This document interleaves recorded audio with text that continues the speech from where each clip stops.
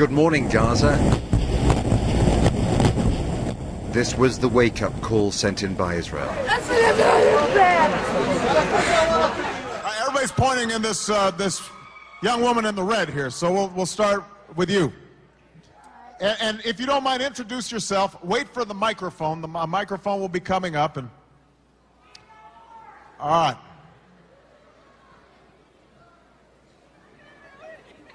Hello, Mr. President. My name is Leila Abdul Aziz. I'm a student at the University of South Florida. Hey, Leila. Uh-oh, uh-oh. Uh-oh. Come on, we can all get along here. Tampa, behave yourselves. First of all, I'd like to say that I did work on your campaign. I think it's great what you did for the community because you involved us as the youth to understand the grassroots movement and what impact it can make. Thank you. My question is, last night in your State of the Union address, you spoke of America's support for human rights. Then why have we not condemned Israel and Egypt's human rights violations against the occupied Palestinian people, and yet we continue to support financially with billions of dollars coming from our tax dollars? Okay, now everybody's got to be courteous. Everybody's answering the question. Let me just talk about the Middle East generally. Look. All right, everybody, come on. Hold on 1 second. I got to answer my question first, sir. Okay. I know you got some beads on? Are those New Orleans beads? Okay. Look. The Middle East is obviously an issue that has plagued the region for centuries. And it's an issue that elicits a lot of passions, as you heard. Here's my view. Israel is one of our strongest allies. It has... let me play this out. It is a vibrant democracy. It shares links with us in all sorts of ways. It is critical for us, and I will never waver from ensuring Israel's security and helping them secure themselves in what is a very hostile region. So I make no apologies for that.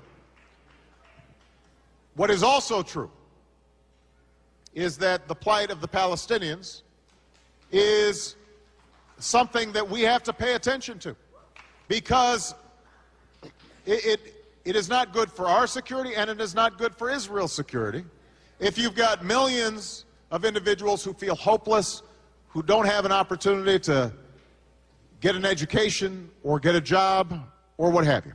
Now, the history of there is long, and I don't have time to go through the grievances of both sides in the issue.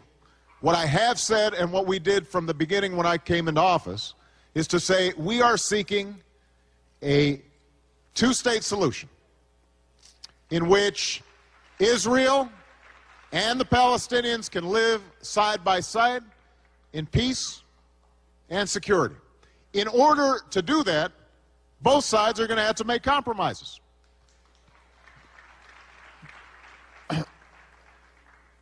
As a first step, the Palestinians have to unequivocally renounce violence and recognize Israel. And Israel has to acknowledge legitimate grievances and interests of the Palestinians.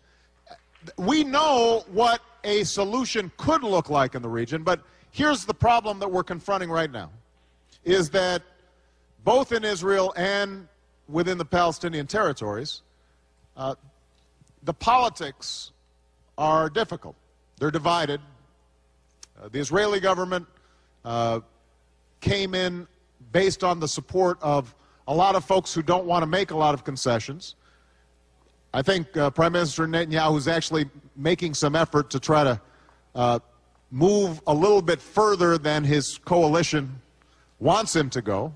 On the other hand, President Abbas of the Palestinian Authority, who I think genuinely wants peace, has to deal with Hamas, an organization that has not recognized Israel and has not disavowed violence.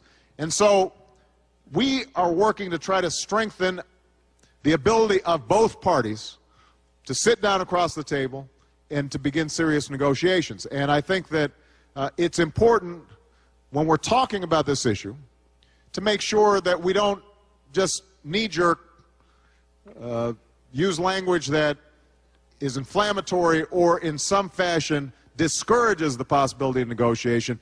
We've got to recognize that both the Palestinian people and Israelis have legitimate aspirations, and they can be best served if the United States is helping them understand each other as opposed to demonizing each other. All right?